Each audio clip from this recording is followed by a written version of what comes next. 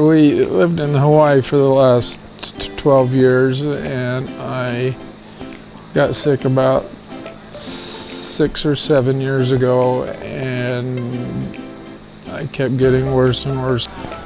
I mean, the first time I came to the hospital here, my potassium was 1.8, I think, which is, they couldn't believe I was still walking.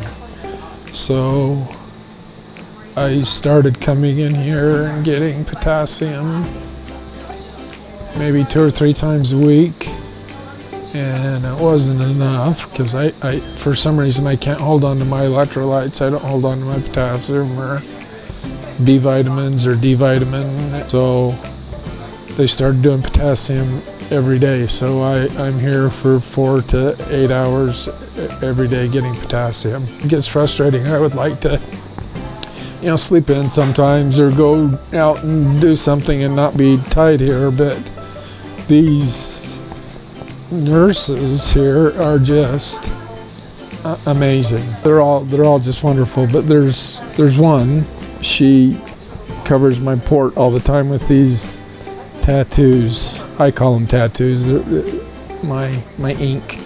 So every week I get a new, they're usually Hawaiian themed, but last week she did a heart, you know, like the tattoos with potassium across it. So that one was fun. I really like that one, but it just makes it easier to come here knowing that they're taking care of me. It's easier for my wife going to work knowing that I'm here and I'm safe and they're taking care of me and they love me. They make me feel like a person here. They treat me with respect. They're always laughing, you know, they're asking about the family. They're just great people, and they work so well together. I'd just like to say thanks to all of the nurses here at the infusion center.